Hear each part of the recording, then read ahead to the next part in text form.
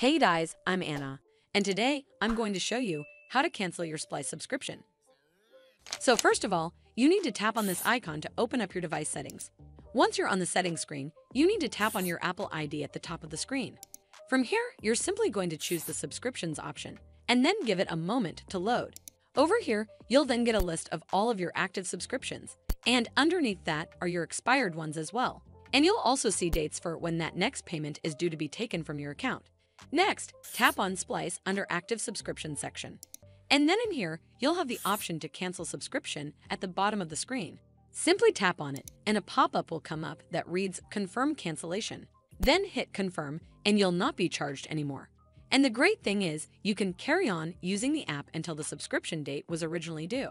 Also, deleting the Splice app or your Splice account will not cancel your subscription, and subscriptions renew automatically unless you cancel your subscription manually on your own. Well, that's all for this video. I hope you found this video helpful, and if you did, make sure you give it a thumbs up to see more videos like this, and don't forget to hit that subscribe button. We'll see you in the next one.